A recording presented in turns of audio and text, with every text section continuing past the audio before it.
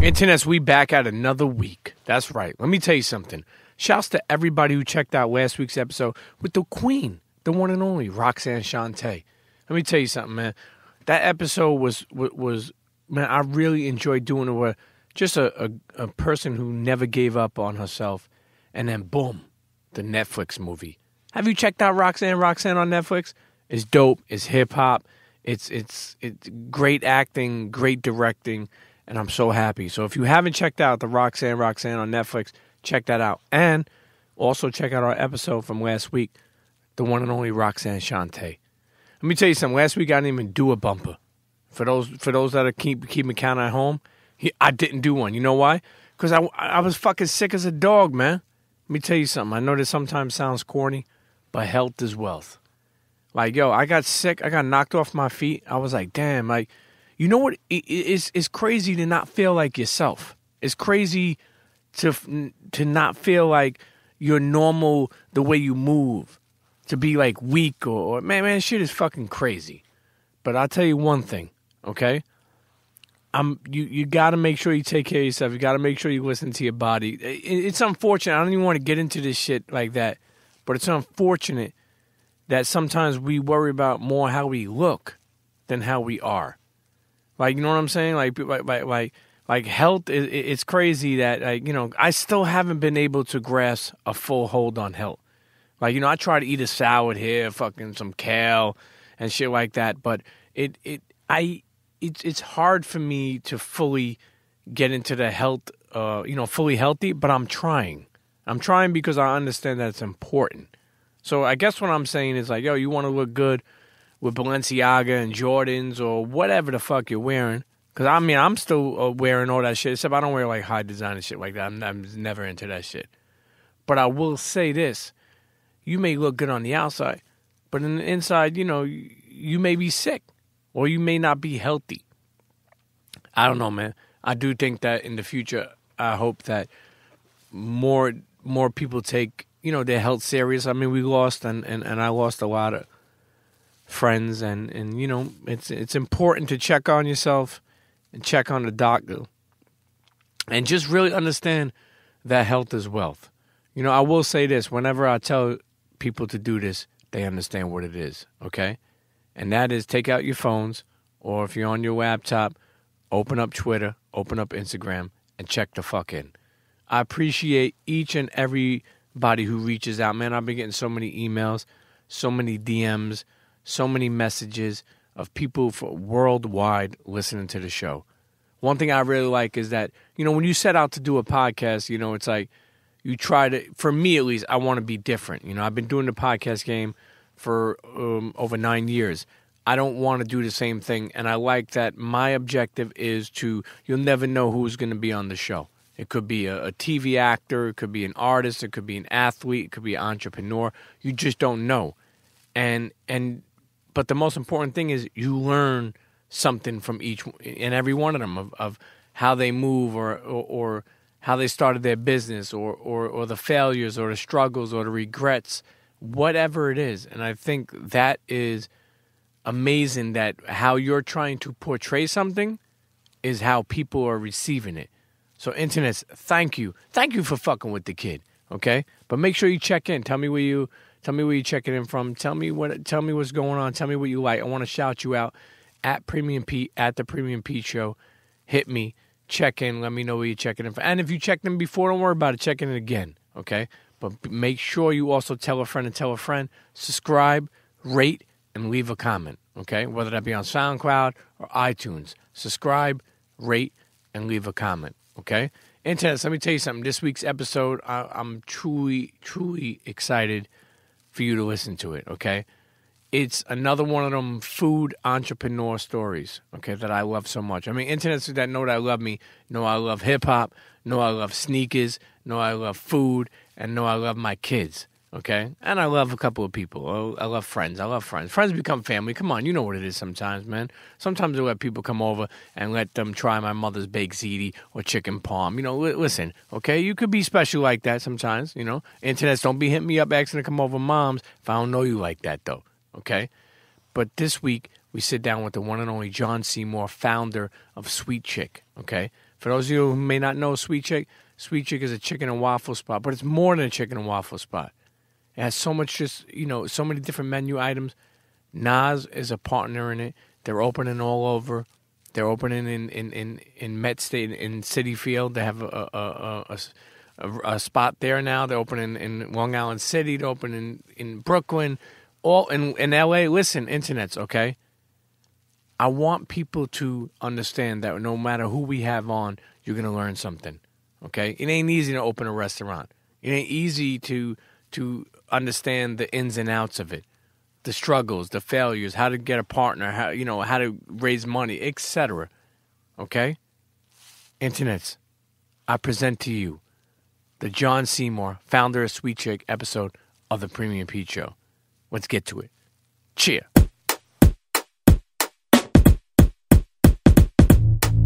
Come on, everybody get set, let's go. It's the next episode. It's the Premium Pete Show. News, interviews, all of the info.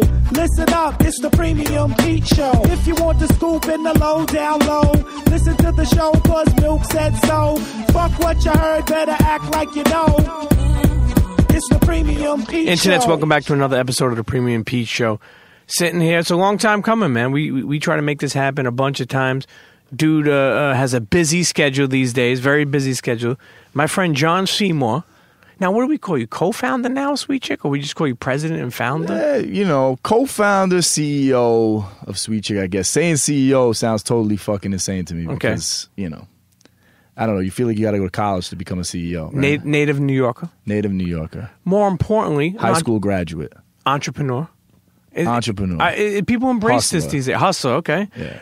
For people listening who may not know, yes. Okay? What the fuck is Sweet Chick?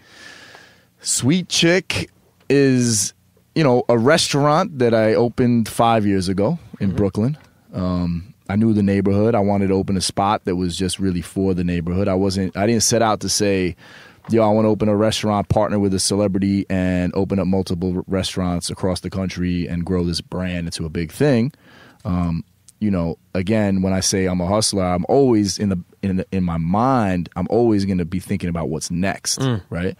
But really what I wanted to do was open a spot that people in the neighborhood that I lived in fucked with and would come to a couple of times a week and have a good fucking time. So how do you come up with Sweet Chick? Like, where does that come up from? So, I had a burger spot. That was the first place I ever opened that was already open for... What was the name of it? It was called Pops. It was a little burger spot. That was my first, business. How old were you? I was, that's 12 years ago, so I was 28. Okay. So when I opened up Pops, or 27 when I opened up Pops. So I had already had that in the neighborhood. I found the spot where the original Sweet Chick is. That's what happened first. I found the spot. I knew the guy who had it. It was an Asian spot. He was going out of business, and it was a corner spot. I liked it.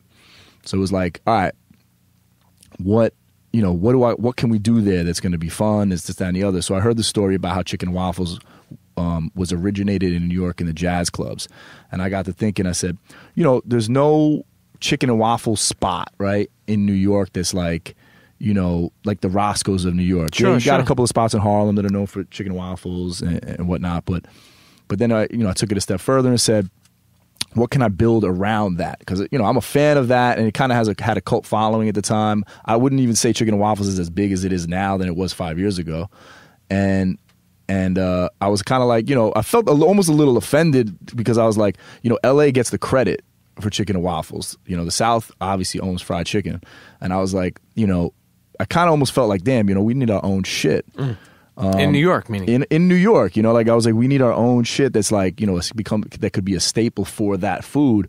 But then I took it a step further saying like, how can we use that as a vehicle for other flavors? How can I add to the experience? So the cocktail program, right, had to be special and important and thought out. And then it was also like a neighborhood spot. I don't know if the neighborhood is going to come out to eat fried chicken and waffles 2 to 3 times a week and come into the spot. So I was like, let's build a menu around it. So like, we're known for chicken and waffles, but you can go into any Sweet Chick tonight and on the special board it might be a seared duck breast. We have a braised octopus as an appetizer. The list goes on. So what I'm calling it, and we kind of came up with this name in my office is new American comfort food. Because you always hear that new American, new American food. Like, oh, what's that new restaurant? Oh, it's new American, right? So it's like basically they're saying it's fancy fucking American food. But we're new American comfort food. So it's like a twist on Southern food. Obviously, chicken and waffles involved there. But we're experimental and we're trying to create amazing fucking dishes. So, I'm not a chef by nature. So I brought in amazing chefs. I said, I can't just have a dude who can cook a line, for a regular restaurant. Sure. I was like, I got to have somebody who's got talent, somebody who's creative. I want to. How do you find somebody like that, though? Really through friends. That's really how I found, the original crew that opened the restaurant with me was through friends. My original general manager, Kyle, shout out to Kyle. Kyle. Yeah. He was living down on the block. And I had just bumped into him and I knew he was managing another restaurant. And he had just left there. So I was just like, yo, what's up? I actually hired this girl first, and I realized very quickly, I said, I can't open this restaurant with this girl. She just doesn't actually have the experience. And I bumped into him, and I was like, yo, I'm opening this fucking spot, man. So if you're looking for something, come rock with us. So he came, took a look. He was like, cool, I'm in. Same with the chef. I almost opened the chef with the restaurant with a different chef. And right before we started doing tastings, I realized like this guy can't pump out, the amount of food that I needed to do to get this restaurant going, and kind of did a last minute.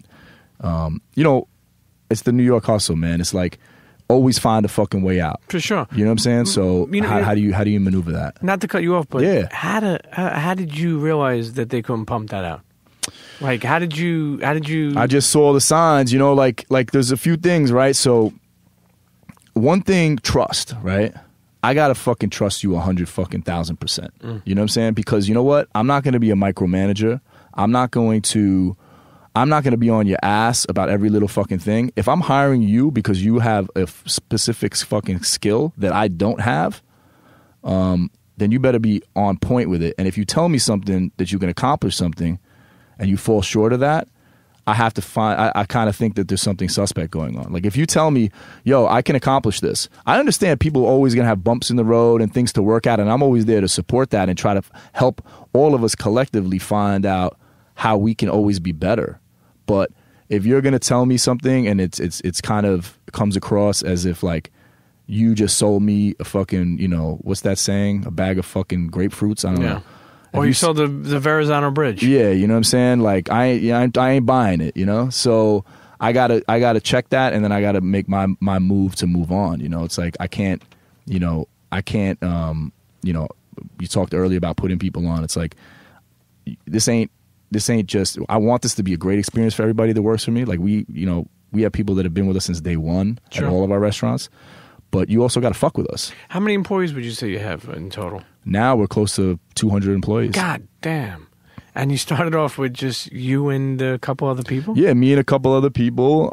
The people who opened the first restaurant, I was just in the new restaurant we're opening fucking next fucking week. Mm-hmm. And one of the employees who's been with me the whole time, a server named Holly, she walked into the Queen spot because she's going to be training the new employees. And Holly's not the only one. There's a bunch of them. They've been there since fucking, and that's like normal to say in a corporate world, right? Like if you work for Pepsi, if I'm the CEO of Pepsi and I go, oh, fucking Joe Schmo, he's been here for 15 years, he's worked his ass, or General Electric, they've been here for 25 years. This is the restaurant business. Sure. You don't get a job as a fucking server to be a server forever. All of these people have passions. What do you mean you get your foot in the door? No, you're just paying your rent. You're in New York City. You're a kid. Like I'll take Holly, for example. She's a girl from Nashville. She's up here trying to be a dancer. I don't know all the intricacies of what she wants to do with her life, but she has her own dance company. I think it's called Of Bones. Mm-hmm. And, she needs to pay her rent too. So she's pursuing what she loves, which we always try to support. For sure. And I've actually sponsored some things in the past for her with some beer and stuff. And I'm just giving you one example. Sure. But, they don't come here they just got to pay their rent. She doesn't want to be a professional server forever. Some people do. And some people do graduate to become managers of the store and then regional managers, right? So like some people want to climb this as we grow because we're obviously growing and we want to promote from within. So I'm always going to welcome that. But some people, they want to pursue their dreams. And at some point, hopefully their dreams come true. But if they don't, hopefully there's also a home that we can build for them here. Which is super dope to be able to do. For sure. People, from what I heard over the years, the restaurant business is tough. It, if you're not always there, you could get robbed blind. This is what I hear. Not meaning in your restaurant, meaning in general, right? What made you, even you talk about Pop Berg, what made you get into the fucking restaurant business though? I mean, my father was a bartender, right? Okay. So I grew up. Where'd you grow up? I grew up on the Upper East, York. The middle class Irish and Albanian kids and Spanish kids, we'll call it York. Mom and Yorkville. Dad you grew up with? Yeah, mom and dad. My father was a bartender down the block from my house, my apartment. My mother was a nurse. Both of them are from Ireland, right? So, Irish people in general, I think we're fucking, we're a little, nuts. I think in general. What do you mean by that? In a great way. If you could explain. In a great way. There's a movie called State of Grace, one of my favorite movies of all time. And the character, Jackie Flannery, played by this guy who just won the Oscar. Is one of my favorite actors of all time, Gary Oldman. He plays a crazy Irish guy from Hell's Kitchen. And, and Sean Penn plays another guy from Hell's Kitchen. And this cop's talking to him one time. He's like, I heard you guys are tough, right? I think, at least from my opinion, the thought process of like Irish, because, they're tough guys. Sure. And he goes, we're not fucking tough. We're just fucking crazy. So, I like to think that we have a little something in our bloodstream that makes us, tough, crazy, whatever it is. And I think I got part of those genetics. But anyway, my parents are from Ireland, so they teach us kind of how to work hard, just that sense of if there's a wall in front of it,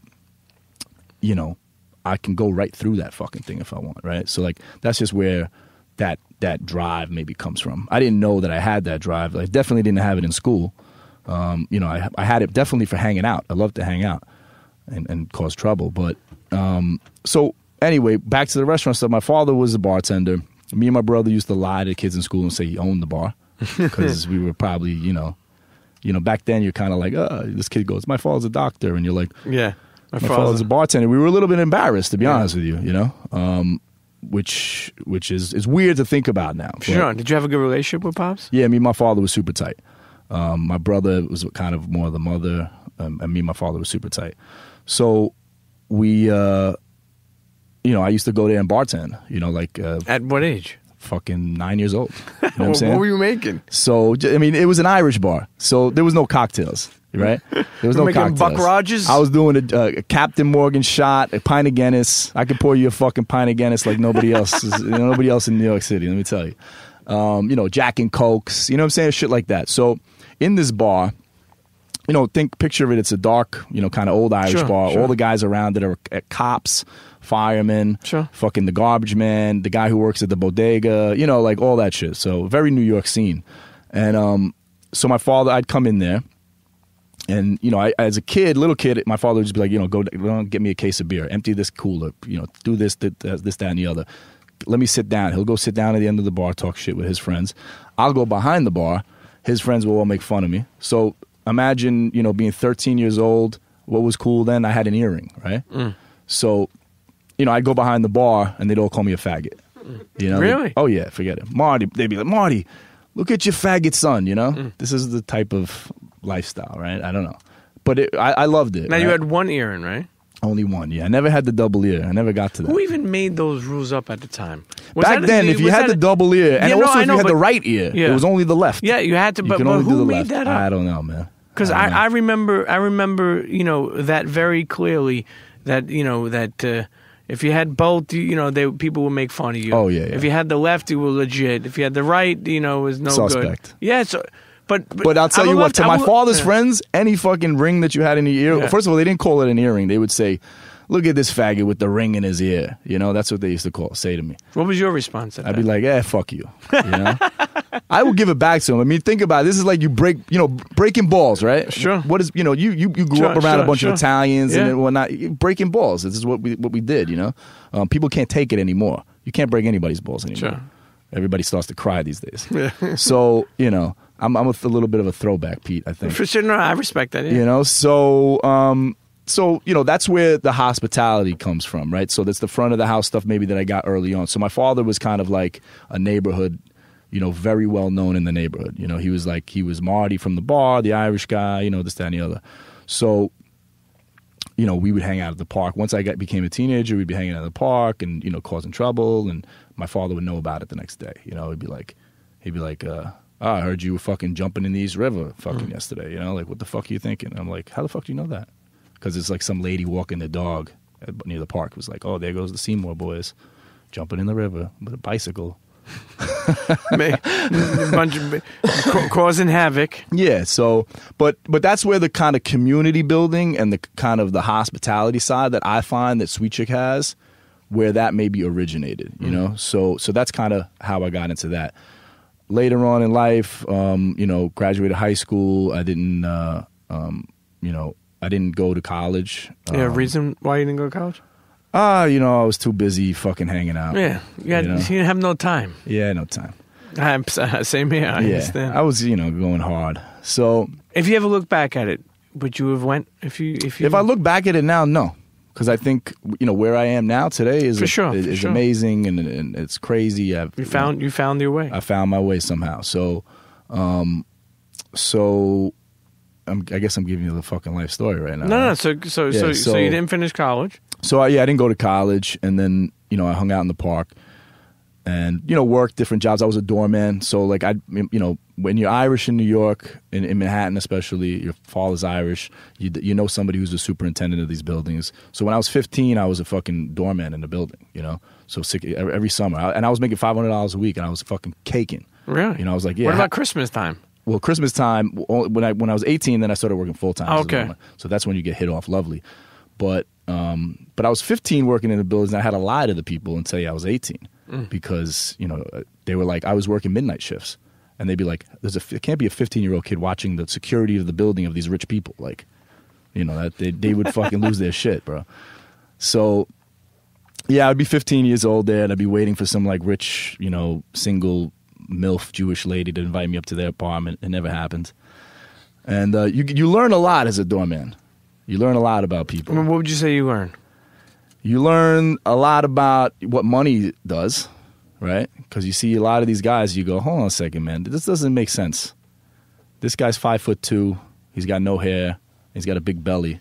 But the girl he's with, he drives a very nice car, but the girl he's with, she's like a 9, Like, that doesn't make sense. And you're like, oh, okay, he's fucking a doctor. So he's a surgeon. And you're like, okay, cool, it makes sense. But you learn about people's habits too, like what they do late at night and kind of about their lives. And you kind of, it's like a window you kind of watch. These older people at the time, they were older than me, so you kind of get a little insight into what it's like, to lives of people. And people don't realize how much doormen actually know about them, because it's like you see them in and out every day, who they're with, all this and that and the other. So it's kind of an interesting insight. How'd you make it out of being a doorman? So when I was 19, my father passed away when I was 19. So rest in peace. Yeah, rest in peace. And that was my guy. So I went a little buck wild crazy. I was drinking, drugs, all that. I ended up getting sober at 21 years old for the first time.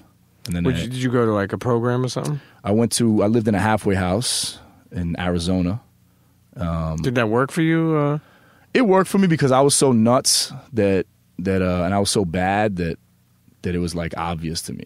It was like I was like, I gotta chill. So I ended up really getting sober at 24 years old, and I became an electrician because the guy I was living with in the halfway house who's my boy Sammy, who passed away since as well. Was kind of like an older brother to me, and his father was an electrician, and he was an electrician, and in Queens. So I got put on with somebody they knew, and I became an electrician. So I was doing that for that was at 21, and I was still kind of nuts or whatever. But I ended up a couple of arrests and stuff like that, and all dealing with all that knucklehead shit. And. But still to this day, you don't drink at all anymore? No, I don't drink. I haven't drank in 16 years. Really? Yeah. Congratulations. Yeah. Is it hard? Is it something that I'm used to it, man? Yeah, I'm used to it, man. To me, people ask me, they go, "Oh, you don't drink?" I go, "No, I don't drink." And they're like, "Why?" I go, "Oh, I break out in handcuffs." That's I say I'm allergic. I break out in handcuffs. Yeah. That's my thing because I was a fucking complete maniac. Sure. So very different from who I am today. So, yeah, 16 years. So I got sober. Then I started bartending. Mm-hmm. So I got a job at an Irish bar uptown. Now, did you... My father was also sober bartender as well. Really? Yeah. My father was also apparently nuts before I was born.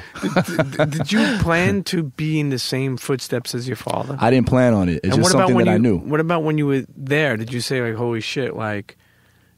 I'm a sober bartender, just like my dad was, and he was already passed away at the time. Yeah, he'd already passed away at the time. I'd also worked in restaurants, like bus boys and stuff throughout the years, so I had some restaurant stuff and as a waiter experience. But, just here and there, but definitely more from the bar perspective. But yeah, definitely, I was bartending up in an uptown on a fucking Irish bar and a neighborhood bar. All my friends were coming in. Actually, oh shit, Sasha right here was how old were you? 14. She was the girl on the phone. Shout to Sasha. Shout to Sasha. She was the phone girl. Really? Yeah. We've come a long way, Sasha. And I used to make drinks for her friends, underage friends.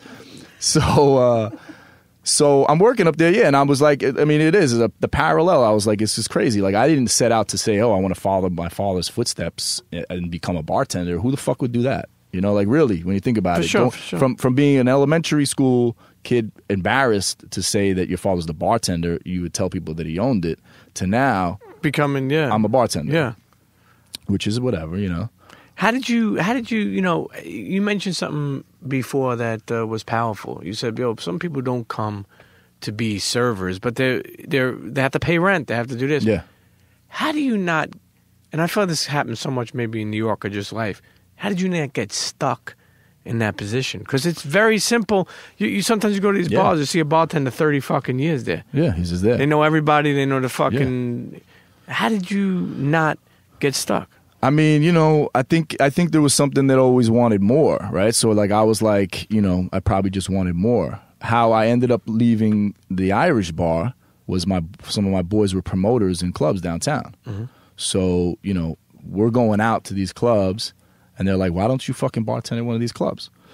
Started bartending at the clubs and making more money. The clubs, you're making $600 a night. Sure. So doing that. And then I was, I took the test. I was like, I want to do something else. I took the test to become a fireman. So. Did you ever get called? Yeah. Well, yeah. So I took the background test. I took the physical and I took the written test. And then I took the background test. And the background test was fucking me up because I had a bunch of shit from when I was younger. And that was like a fucking lot of paperwork to deal with. And I met my wife right at that time. That was 12 years ago. Yeah, about 12 years ago. And so I was still. They had called me in for the psychological for the fire department when I met my wife, and I was still. And at that stage, I was bartending in like nightclubs and doing all right, making some money. And so the fire department didn't work. No, so basically I decided against it because I was making too much money. I was like, you know what? I'm making too much money. Yeah. So I was like, from bartending in literally. Clubs. Yeah. There's lots of ways to make money in New York City, but bartending is one of them. For sure. There's also on your off time. There's other ways to make money too, but that's for a podcast a million years from now. Yeah, we don't want that. But listen, honestly, let's take it now. Let's move it forward.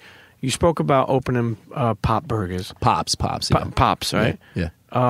Burger spot. It's a burger spot. How much did you... Yeah, so... How much did it cost to open so I stacked up some bread. I had bread, right? And I was like, all right, cool, I want to do something. And my wife really put the battery in my back, right? She was kind of like, I'm like, all right, cool, At this stage, shit, yeah, I just got married. I got married quick, bro. I was like, this is the one, boom. My friends thought I was crazy. Sure. We're still married to this day. They always do. We're still married to this day. God so bless. I had stacked some bread. I was like, yo, what am I going to do? I got to do something, right? I didn't make...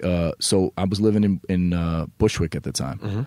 And in Williamsburg, this is, 11 years ago.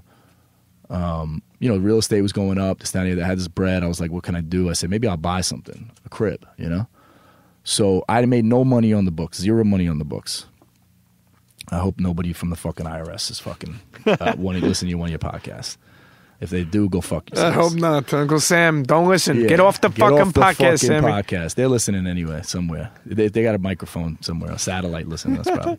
So fucking, I find one of these new condos, and I go, I'm going to try to fucking buy this condo. It was $500,000. I said, I'm going to try to put some money down on this to see what the fuck happens. And they wanted $600,000. I lowballed them for $500,000, and they fucking accepted it. And I was like, fuck, now I got to buy this crib. And I was like, you know what? I don't know if this is a good idea. And I was looking on Craigslist, literally looking on Craigslist for businesses. I don't know what the fuck I'm doing. I'm like, businesses for sale, literally. And I'm just like this, that, and the other. My wife went to pastry school, was very passionate about food. And I was like, maybe, you know, I wasn't necessarily, I was thinking I was going to be cool. I had a plan. I was like, I'm going to get a taxi medallion. And I'm going to be, I was like, I remember saying, I'm going to be the taxi cab king of New York. That was my shit. That's insane. So, and thank God, back then they were mad money. And now today they're not worth shit because of fucking Uber. Yeah. Would have done the same thing if I would have bought a Blockbuster chain. Sure. When was the last time you went to Blockbuster? Sure. Netflix knocked them out. Yeah, exactly. So, fucking.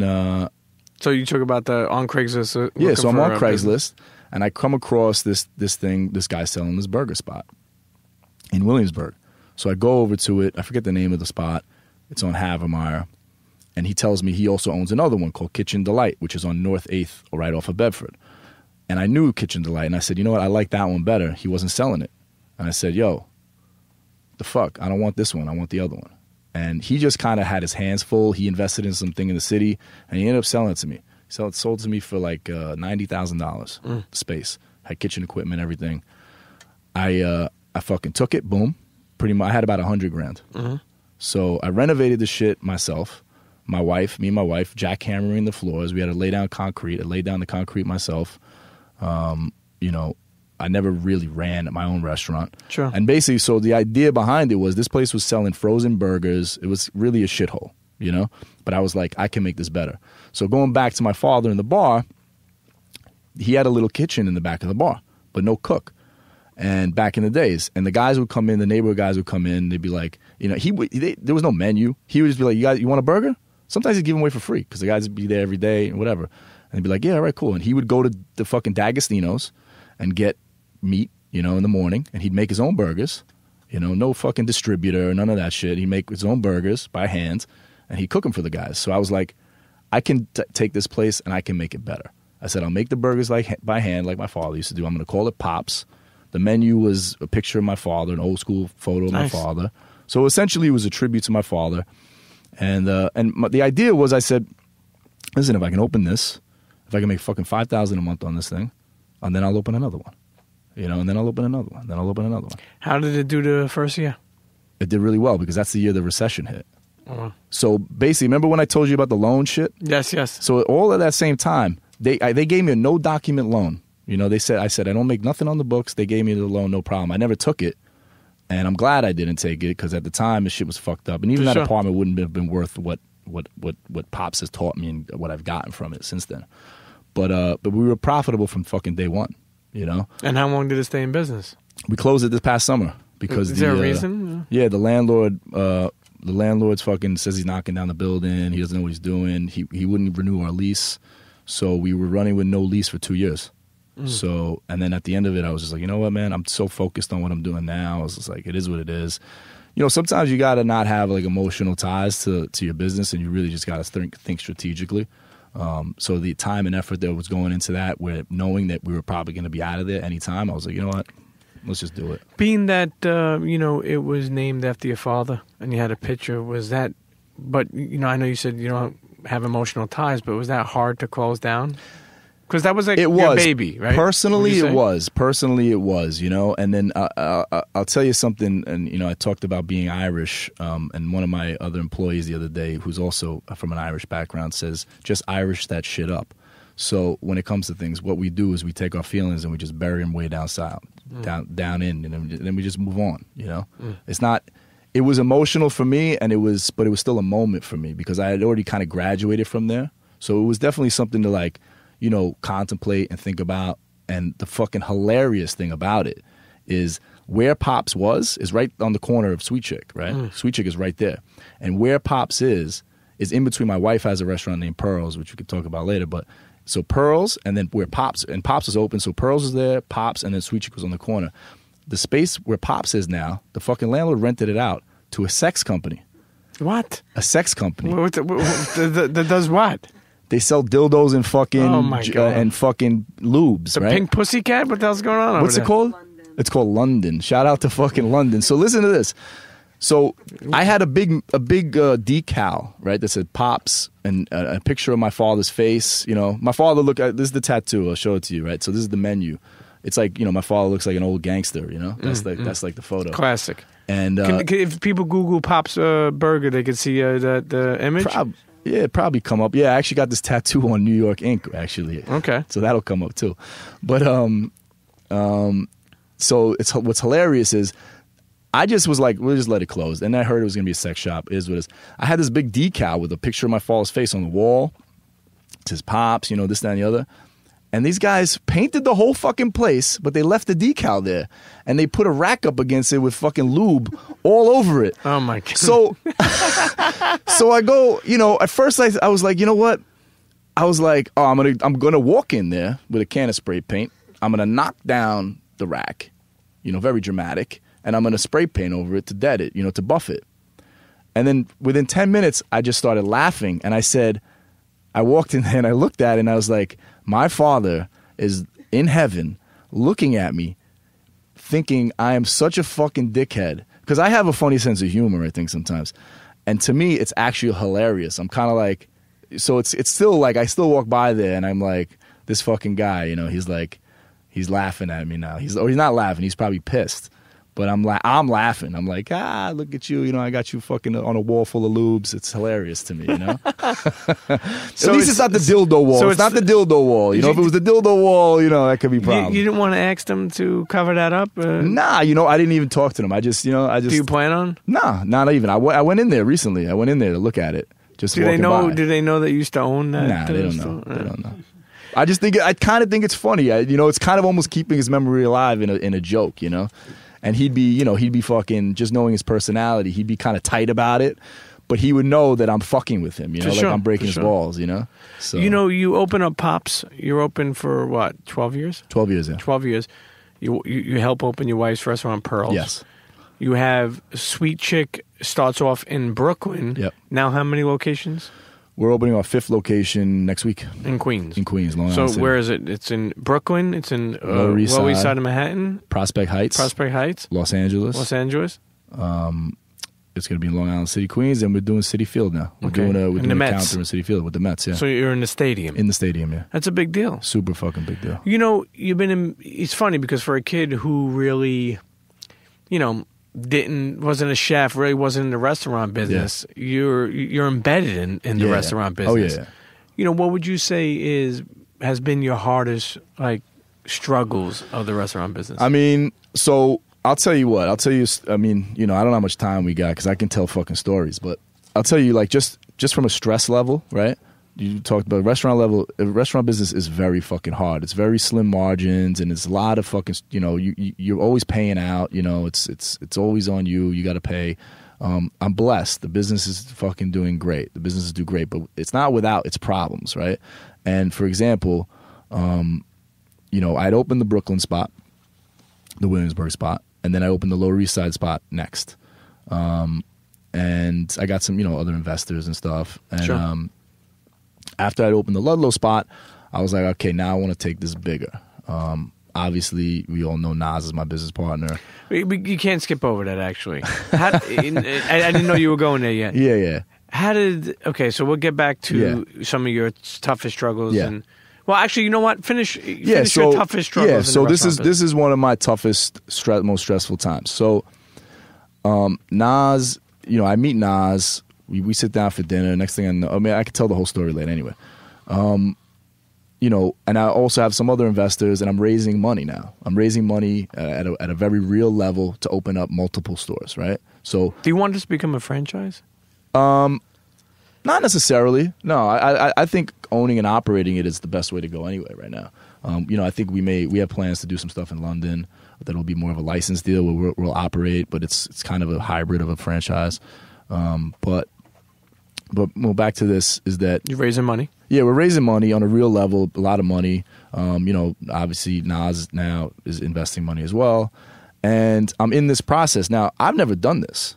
You know what I'm saying? So like, it's all about finding creative ways to make this shit happen. It's like I've never done this business plan Sure. and raised the stuff, so I had to figure that out. Learning how to raise money. That's a whole nother thing, and that's almost more fun to try to figure these problems out. Like I like to solve problems, and that's what you do all day long in the restaurant business. But the original Williamsburg location, which was the real bread and butter, right? It was the one that was like LES had just opened up, so it wasn't like super popping like it is now, and the Williamsburg spot was super popping, like as it still is. I mean, it's crazy. That business is insane. But why do you think, obviously I've been there, Sweet Chick, so many times, seen it from the beginning. I mean, I love so many of the items on the menu. Like, I don't even get chicken. Yeah. Like, I get shrimp. Yeah, that's what I'm saying. I love the shrimp and that grits. was the point of making a full rounded menu. I love the kale BLT salad. Yeah. Love the macaroni and cheese. But here's the thing. Why do you think people keep coming back?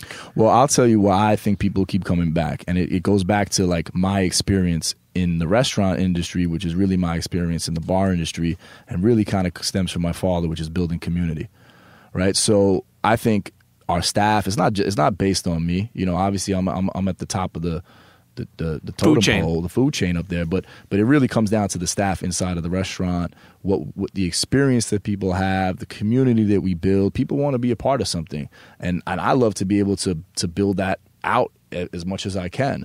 I think that's one of our biggest strengths at the restaurant.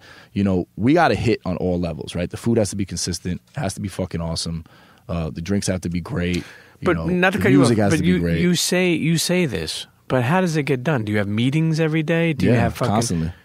Constantly. What about LA? Like, do you do phone, or you have Skype. someone who runs Skype? Yeah, Skype.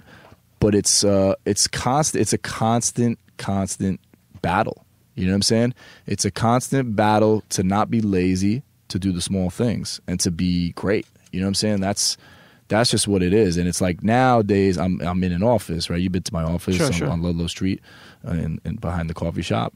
And it's building a team, right? And it's building a team and having people on the team that buy into the vision of the brand, man. Sure. And the vision of the brand isn't to make millions of dollars. That's not the vision. That never was the vision. It was to really create something dope. And as long as we keep that as the focus of it and not try to focus on being, obviously now, especially now I have more investors, and the more investors I have, the more I have to look at the numbers and make sure that we're as profitable as we can be. But it's a blend of also the experience and the customer service and all of that, everything, all the other little things that go into the restaurant experience for the average person that walks into the restaurant. Like, we got to make sure that shit is special every fucking time. And the bigger we get, the harder it is. Sure. But it's about hiring great people, man. And it starts from the general manager of the restaurant, who's one of the biggest fucking people, and the chef at each restaurant, the head chef at each restaurant. I have an executive chef over all of the head chefs of the restaurants. And then I have a COO, who is the original GM, Kyle. And I have great GMs in all of the spots. And that's what it is. And it's about keeping people inspired to just be dope, right? So, like, in my office, you see the sign that says, do dope shit. Like, let's just be dope.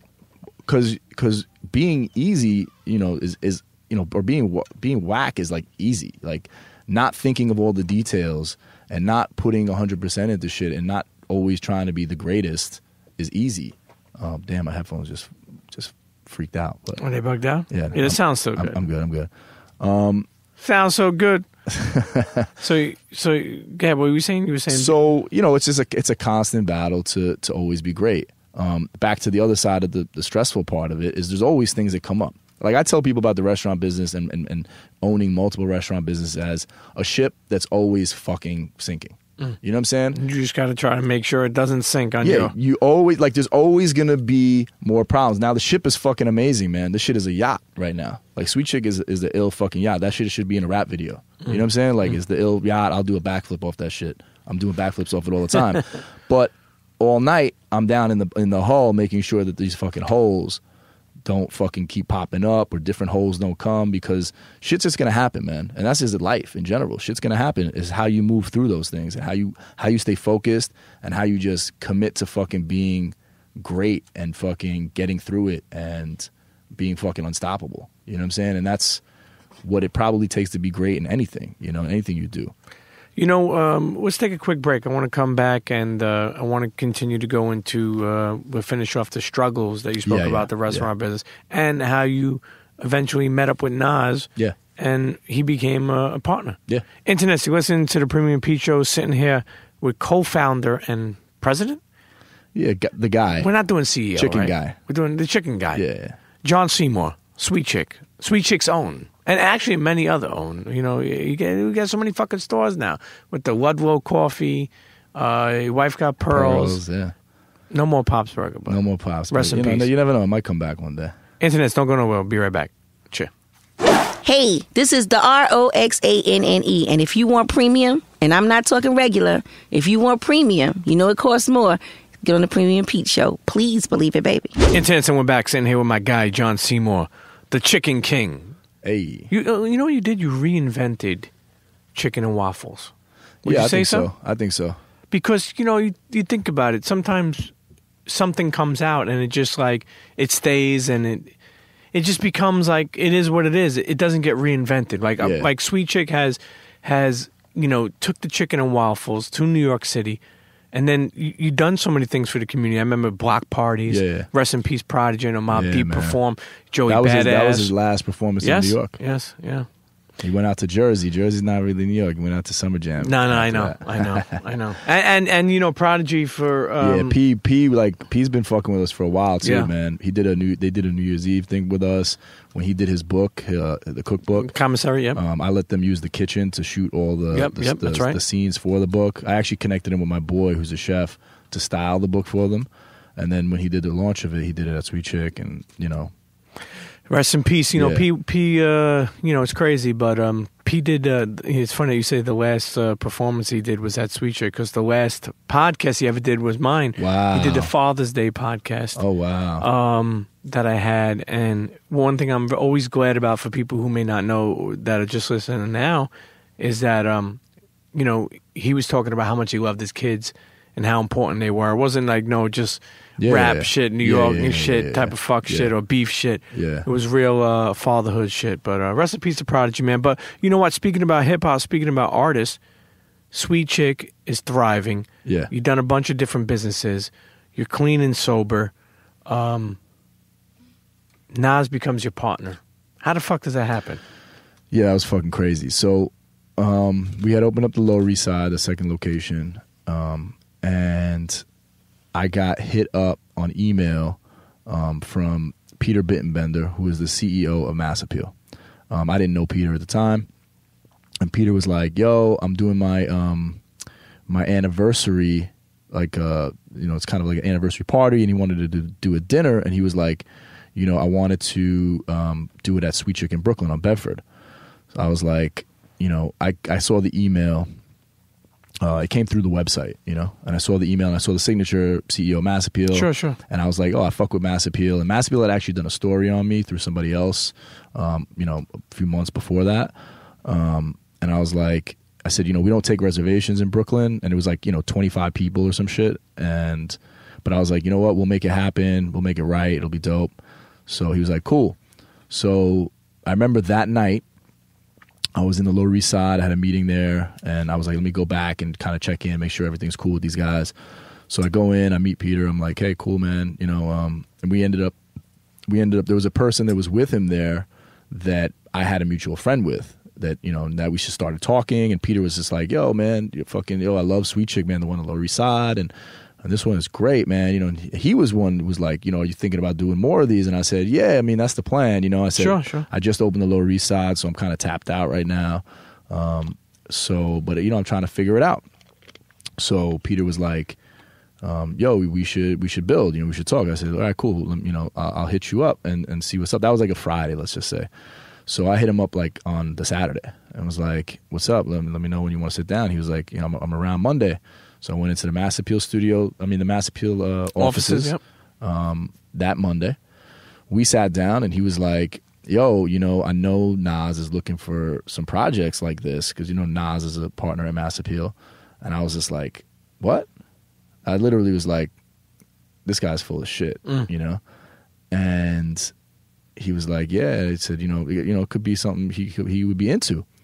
So I was like, cool, whatever, let's see what happens. And I left the office that day, and Peter actually texted me later that evening. He was like, he goes, yo, I think Nas would be interested in this. He says he knows about the restaurant because we had done a few music live performances, Sure. So we were kind of already like, on the music tip. So the 1 year anniversary of Brooklyn, I did the Raekwon. That was the first performance we ever did. I did Slick Rick with a live band, Bad Bad Not Good, and all these performances were all like pop up surprise stuff, So he was like, yo, and his friends, some people that he knows about the restaurant, they fuck with it and they like it.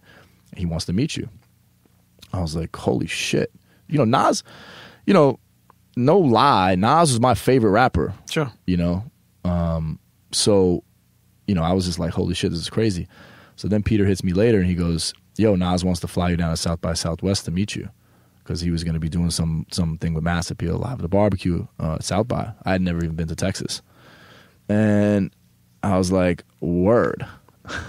So you jump on a plane? Cool. So me and Peter actually really started building more about the business, and I was telling him kind of what my plans were for the future. And, he was like, we started What about even money? Does he know how much? Because the thing is... well, I basically came up with this plan of how much money I wanted to raise. For sure. And so you had a plan. I had the workings of a plan, but it was also a work in progress, Sure.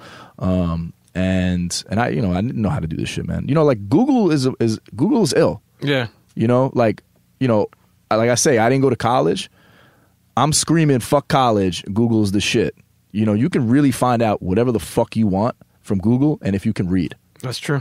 You know what I'm saying? Like, and if you have the determination to find it out, you can find out. I found out so much shit. If you have the determination like me, I'm a motherfucker that will sit on Google and Google the shit out of Google to find the answers that I need, And I'll go through, the pages at the bottom? For sure. Like, I go to page 100 if I have to, Keep on pressing. I bet you none of you motherfuckers out there been on page 100 of Google.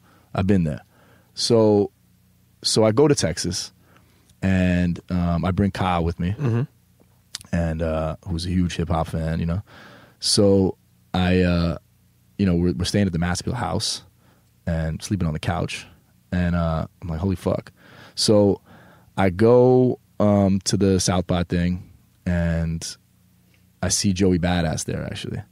And I remember this. I remember going up to Joey, because I met Joey when we opened up Brooklyn, at the store. And we became cool, and we did that curry chicken together. There's been a bunch of things. Yeah, and I remember seeing Joey outside the dressing room, and I said, yo, I'm about to meet Nas, and I'm literally about to talk to him about maybe getting involved in Sweet Chick. And Joey's like, oh shit, that's crazy. And next thing I know, I'm in the dressing room. It's a really small dressing room. Nas shows up, and I just was like, I gave him a pound. I was like, what's up, man? And I just kind of broke it down, like kind of the essence of what we're doing, And it was pretty crazy, And, from outside looking in, I had Kyle there, right? So Kyle will tell you, the story goes, he was like watching it. He was like, yo, this shit looked like you guys like knew each other already. And we're just like two dudes that were just building on something. And like, he was like, I could tell Nas was like, yo, I fuck with this dude. And really, that's what ended up happening. So he came up to the restaurant, up to Brooklyn. Next time he was in New York. We sat down, we had dinner in the middle of the restaurant, just chopped it up. Run the Jewels was doing a concert on the water on Kent Avenue. And the playoffs were on. So we were talking about basketball. At the time, I lived right around the corner from the restaurant. And I was like, yo, I said, yo, if you want to see the game, man, I said, after this, whatever, I said, we go to my crib and watch the game. And he was like, well, I got to go to this thing. So he's like, if you want to roll. So we go down to the river, a few blocks away. He gets on stage, does Made You Look, gets off stage, and is like, yo, let's go to your crib and watch the game. And I was like, oh, fuck, this is going to happen right now. Like, we're going to my crib to watch the game. And I said, you got trees? And he was like, nah. I said, all right, cool, I got you. And I told Kyle, I said, yo, grab a bottle of Henny from the restaurant. So I called my wife. My kids are sleeping. I said, yo, Fallon, Nas is going to come up to the crib to watch the game. And she was like, okay, cool. So 10 minutes later, we're upstairs watching the game. the story that I tell, which is something, just a funny little note from the night, was we're watching the game and his Hennessy commercial comes on. You know, he had that Hennessy commercial where he's on the train or whatever.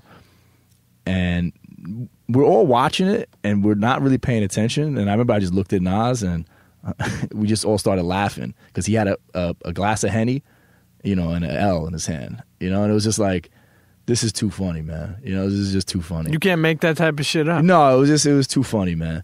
So, and then, you know, from there we kind of built, we met a couple more times and you know, since then, you know, he's invested. We raised the money that we were looking to raise. We opened LA, which that Netflix doc I mentioned drops, Mass Appeal did on the 30th. And you can actually see the opening of the LA restaurant. The party is a pretty nice scene of that.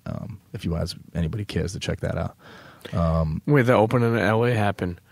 You know, I think I mentioned to you before, but you know, I remember a time you told me that Nas wasn't just somebody who invested.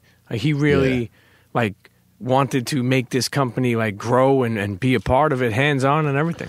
Yeah, I mean that's the dope part about it, right? So like obviously, you know, a dude that you've been a fan of, invest into something you believe in, something that you work hard in, then you guys, you know, become friends, and then but he cares about the fucking thing, you know, like it's, you know, at the end of the day, man, you know, Nas is Nas, right? He's an icon in the hip hop world, you know, pop culture, all that.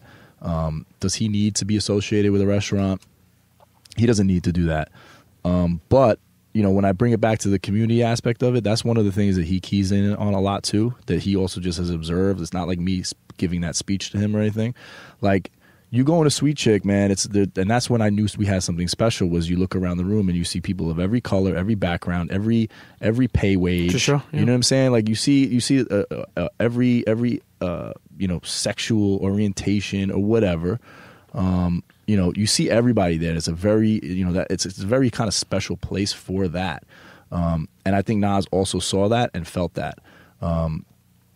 And yeah, man, he just really loves the brand, man. And you know, I don't know how to explain that, or, you know, he'd probably be the only one that could really explain that. But, you know, he loves being a part of it, man. And sure. That's the thing. Like, you can get a celebrity investor to, sure. Like, I don't just look good. Yeah, you know and I don't tell Nas like, yo, post something on Instagram. Yeah. I don't do that just because. And when I go back to like when me and Nas met, I think a lot of the synergy between me and him, just on a personal level, is that, you know, I'm a New York guy and he's a New York guy, and you know as a New York guy that there's something a little bit different sometimes about us, and you know, growing up in New York, you know, you move a different way. Sure, you're not a move, yeah. You're around people your whole life, and people are all on top of each other. It's just different. So I think, you know, same thing with like when I say like I don't go, yo, Nas, can you post something on Instagram for Sweet Chick? I've never said that once.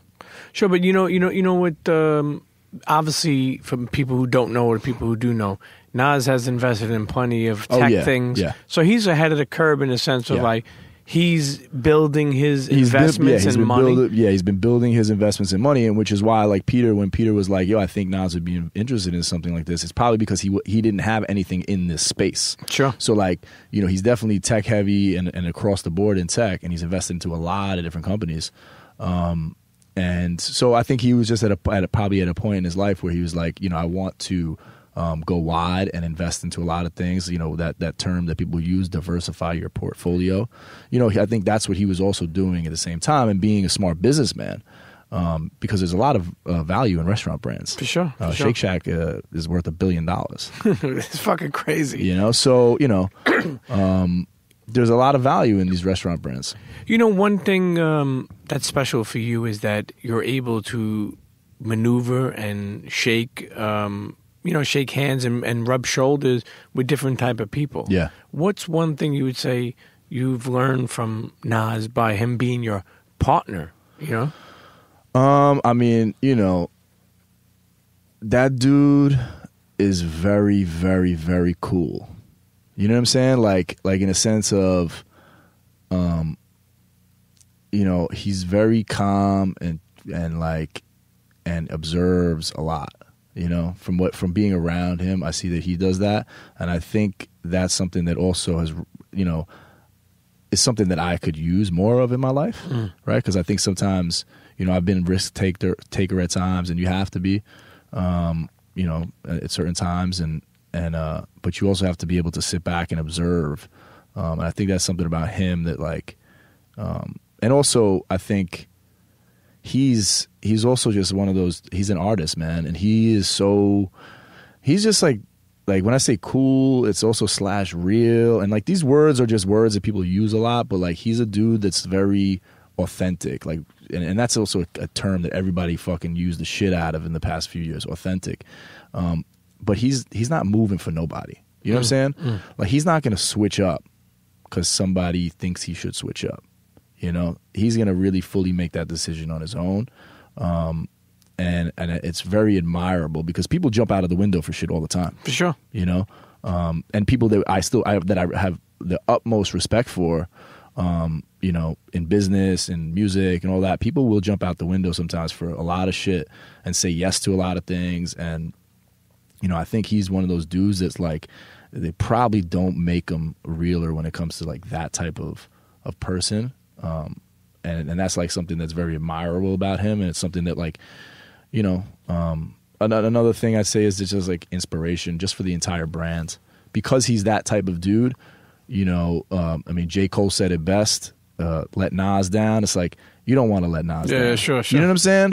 You don't want to let Nas down because, you know, he's just that real of a fucking dude that it's not about money. It's not about this, that, and the other. It's like, and now at this stage of the game, I mean, that's my fucking dude. You know what I'm saying? Sure, that's like my brother. Sure. So like, you know, yeah, it's just, it's cool. That's special, man. It's cool. special for the brand. Yeah. You know, for someone listening right now that maybe wants to get in the restaurant business or is in the restaurant business but is still trying to figure it out, what would be some advice that you have for them?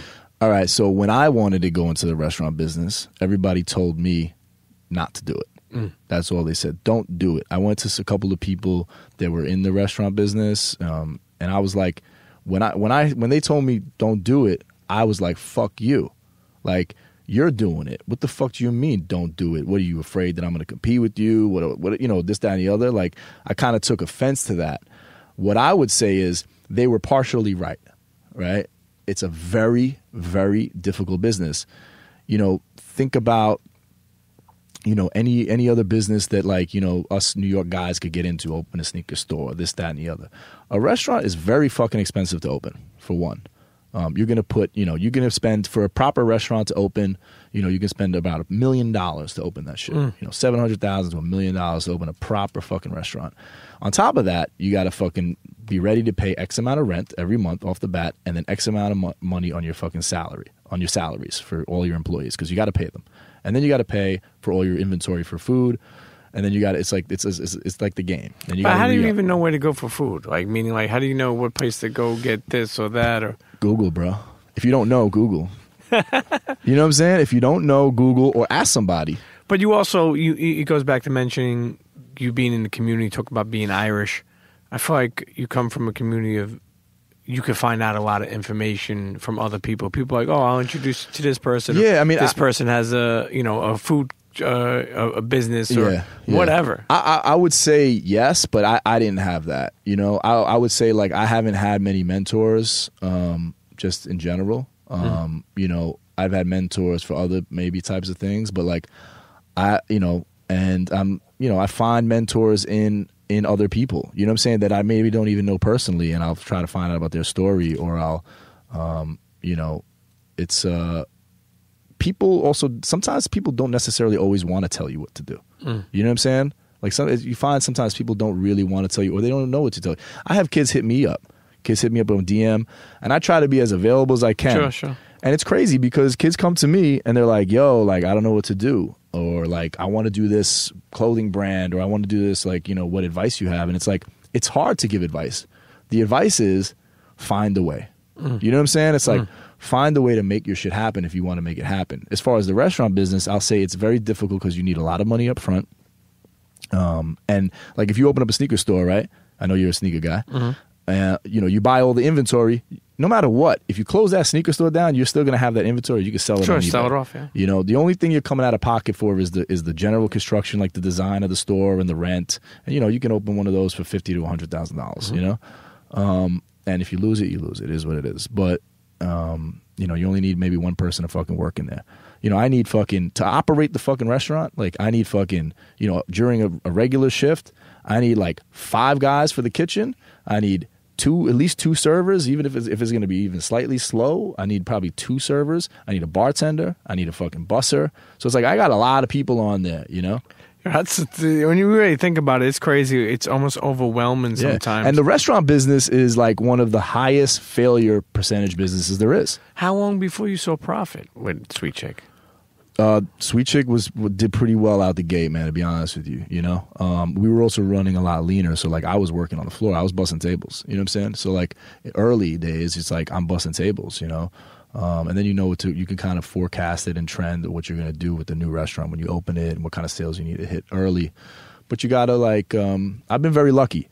I didn't open these restaurants with a lot of cash reserves. You know what I'm saying? Like in the perfect world, if it costs you $1 million, let's just say, to open a restaurant, you have $1.5 million in the bank. That other $500,000 is for the shit when it doesn't work out early. For sure. Yeah. I never had that cushion. You know what I'm saying? I've never rocked like that. I'm just like, we're going to make this fucking thing work and we're going to figure out a way.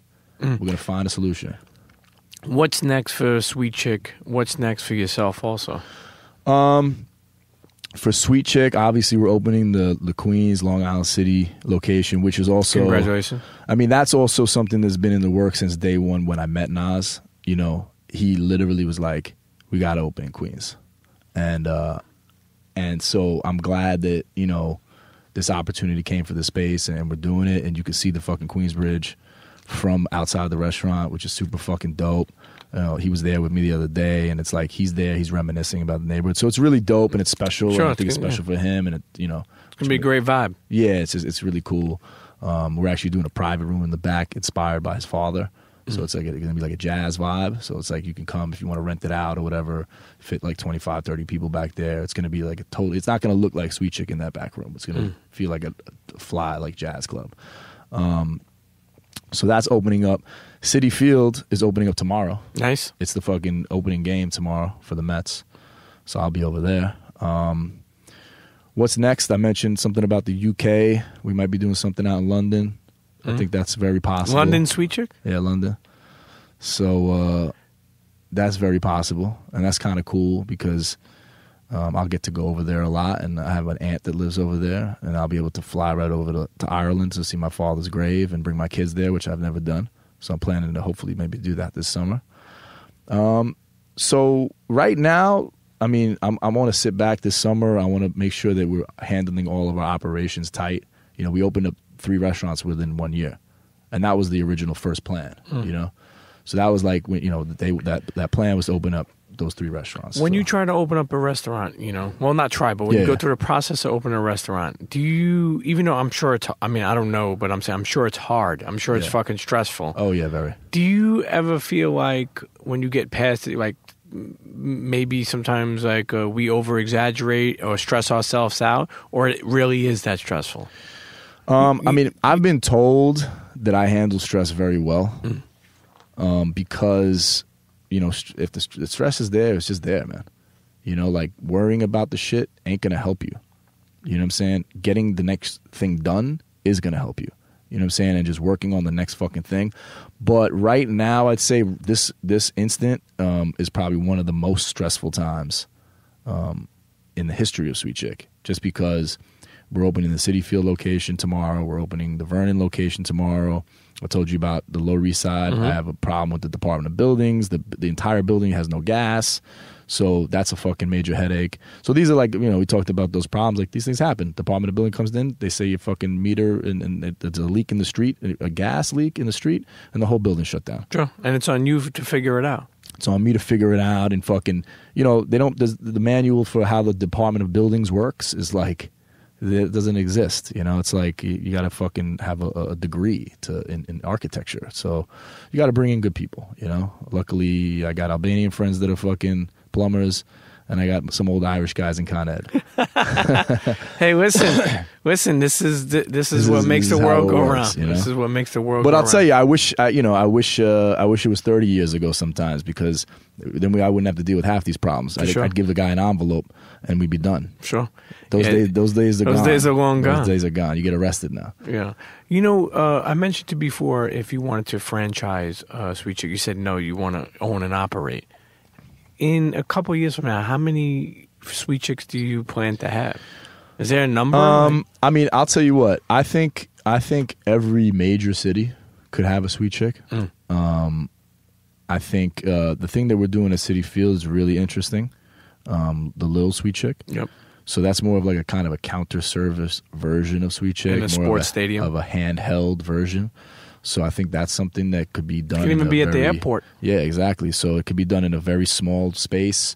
We can give, this Nashville hot chicken that we had the other day at the fucking stadium was unbelievable. I was just like, we've been working on this sandwich that's not in the restaurants.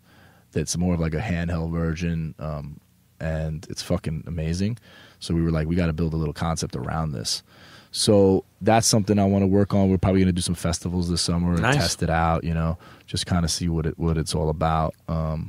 But yeah, I mean, I think every major city. Why can't every major city in America have a fucking Sweet Chick? One thing I really love about your story is that a young kid, working parents. Your father becomes a bartender, sober bartender. Yeah. You then fucking become a sober bartender. Yeah. Rest in peace to Pops. I know, it's kind of crazy. It's very rest in peace to Pops. But yeah. you open up a restaurant in tribute to him. Yeah. Close it down, but then you're still flourishing with Sweet Chick. What I'm trying to say is that the journey has been crazy. Yes. But more importantly, I will say Pop's got to be looking down.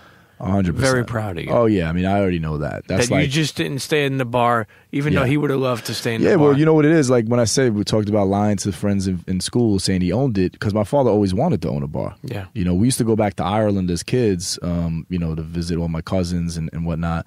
And my father was like, both of my parents are like one of 16 kids, and my father was the only one ever to come to America, and we would used to drive by on the way to the airport this bar.